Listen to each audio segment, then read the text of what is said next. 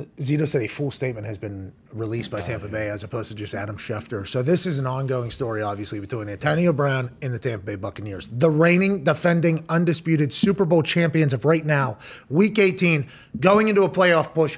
This is what the Buccaneers are dealing with in the middle of that. Seems like a lot of distraction. How will you be able to go on a run? You have Tom Brady. I guess that can happen. The Tampa Bay Buccaneers have terminated the contract of Antonio Brown, effective immediately. While Antonio did receive treatment on his ankle and was listed on the injury report the week leading up to last Sunday's game, he was cleared to play by our medical team prior to the start of the game, and at no point during the game did he indicate to our medical personnel that he could not play. We have attempted multiple times throughout the week to schedule an evaluation by an outside orthopedic specialist, yet Antonio has not complied. Maintaining the health and wellness of our players is of the utmost importance to our program. Mm-hmm. Good program. A lot of microphones on those sidelines. So this is all, yes. You know, it's a he said, she said.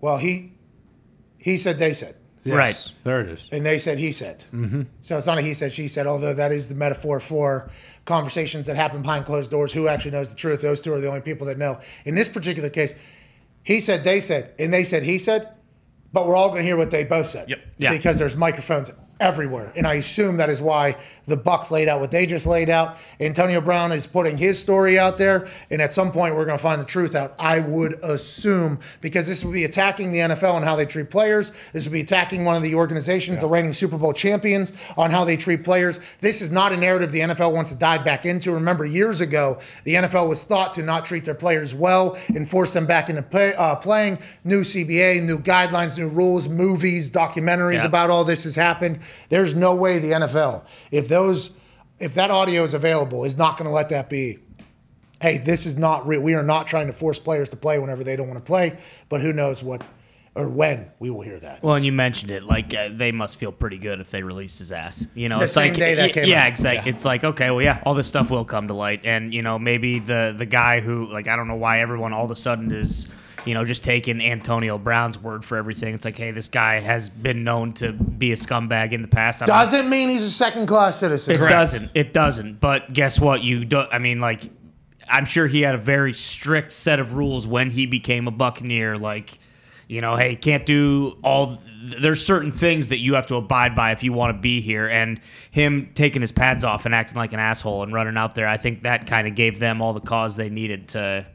See you, pal. Yeah, a couple more tweets have come out from Carmen Vitale. She covers the Tampa Bay Buccaneers. Bruce Arians said at no point did... Who does she work for? We should... let me look. She does have a lot of breaking news from Tampa. I think she's at... Is she the Times? I don't know, dude. Buccaneers staff writer. Okay, so she works for the Bucs. Okay, Bruce Arians said at no point did Antonio Brown ask a trainer or doctor about his ankle during the game on Sunday at MetLife.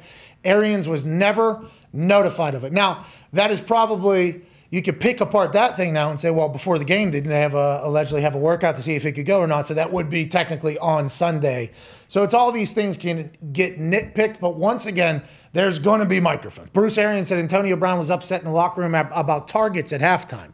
Arians said teammates calmed Brown down, but he got upset as soon as he saw the personnel that was going out on the field in the second half, a personnel grouping that they'd been running already. And I do believe Danny Boy Hustle Hard referenced on a podcast with Barstool. I don't know which one. Danny Boy mentioned something along the lines about ball. I didn't hear the entire quote. I only saw it written out. But that's not the first time that I had heard about a potential lack of targets being also feeding into the dismay or the anger of what's going on in Tampa. There's a lot to digest. Plot thickens. There's a fake vax card. What? There's not enough support, maybe? What? Alex Guerrero not working? What? There's so much to it. There's so much to it. And honestly, you saw Guerrero on the sideline back to Antonio Brown while Antonio Brown was leaving. I thought it was interesting that nobody tried to stop him other than Mike Evans. What was that all about? Did they just kind of give up hope and say, well, probably this guy's gone?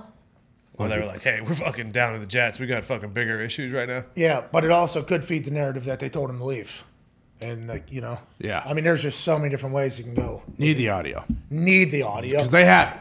And if they're going to By the way, if Antonio Brown was forced to play on a very injured ankle, in which he described there, and he, felt as if they just shot him up with some stuff against his will and put him out there, that is terrible for the NFL and for the Tampa Bay Buccaneers, and it is something that should be talked about.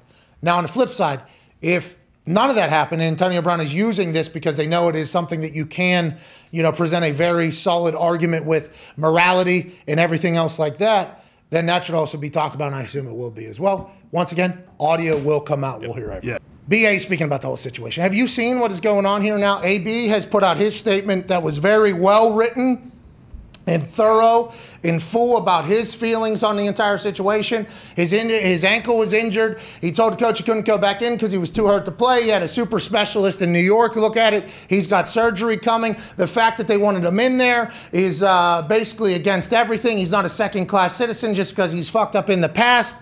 He was cut by the team.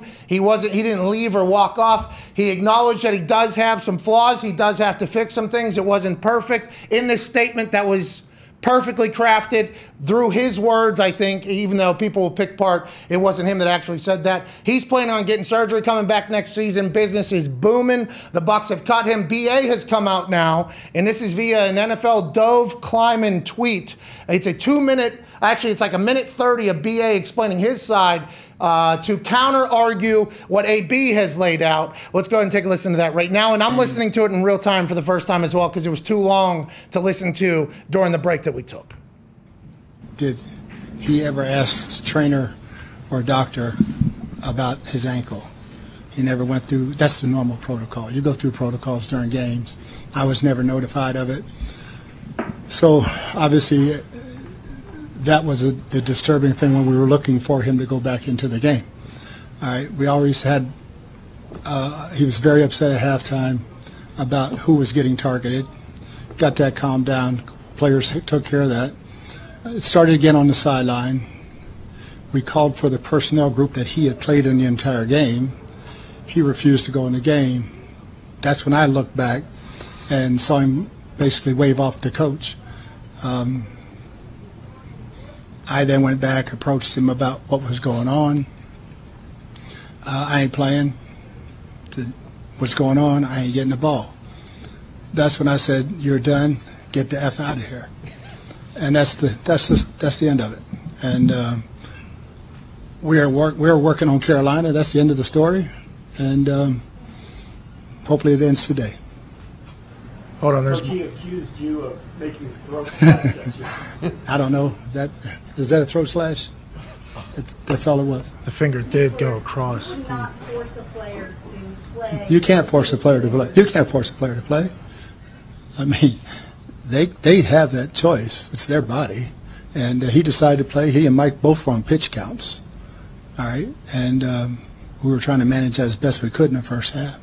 Have you communicated with him? Because he had posted some text messages that were purported to be between you guys about his ankle. Had you guys texted during the week at all about his ankle? I know you weren't actually physically here because you were. No, you saw the text. I mean, it was out there. So, if you can go on Saturday, I want you with the team in case you can go. He participated in the Saturday walkthrough like he was going, so there was never another question about it.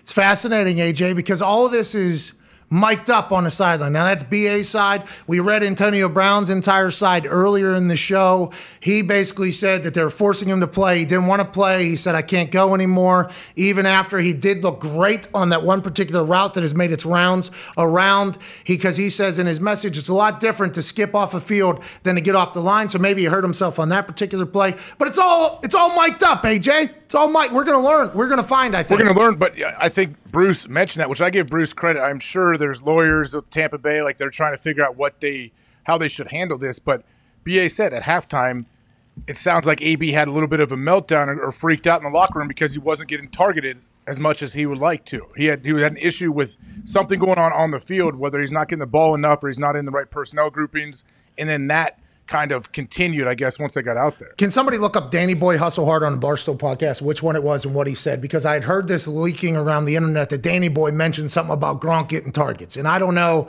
Danny Boy Hustle Hard is a massive piece of this entire thing. He's the driver, right? Yes. Danny Boy Hustle Hard, who...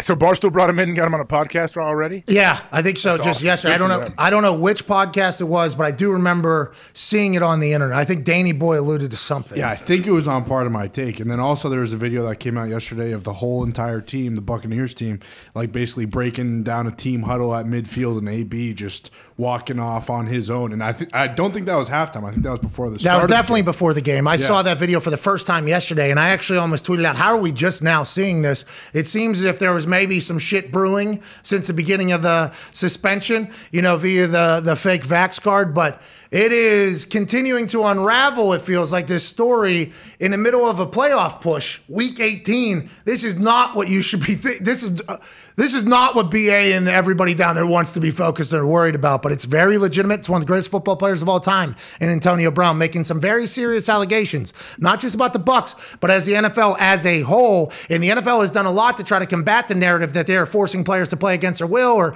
when they're injured, looking out for the future health and safety of the players, because that is a big negotiation tool and bargaining tool by the NFLP and the NFL. So I think this is going to get settled with the mics.